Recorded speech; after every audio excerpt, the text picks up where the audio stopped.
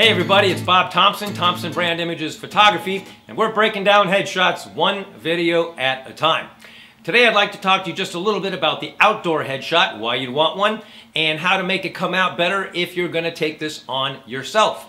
So I'm filming this literally on my front porch. My front yard sprawls out behind me with all the trees and scenery out there. You may hear a car or two go by because, well, I live on a street, right?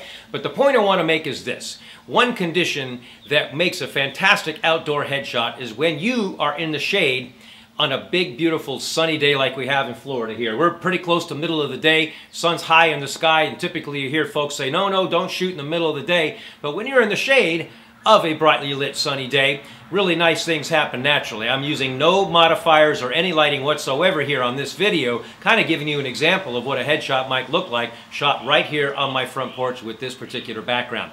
The other thing I want to point to in a headshot that makes it really effective when there is a background is what we want to do as photographers is we want to separate the subject from the background. And how we do that is by blurring out the background. A couple of ways we do that is the background is far away from behind me, right? So I'm not right up against something. I've got something way, way behind me, kind of providing that out of focus feel that keeps the attention on you. The second way that we get that out of focus background is that we zoom in tight with the lens, filling the frame with you. The tighter we zoom in, the more that background goes out of focus. So the other thing I want to tell you about is why you'd use an outdoor headshot. A lot of times I have people come here to the studio wanting that nice formal indoor studio style portrait, and I'll often suggest, hey, you know what, let's go outside, shoot a natural background portrait, and you never know where you're going to be able to use that, right? For one thing, it has a bit of a lighter feel, not quite so significant and serious, I guess, if you want to put it that way, and it also takes advantage of the very thing we love most about Florida, which are these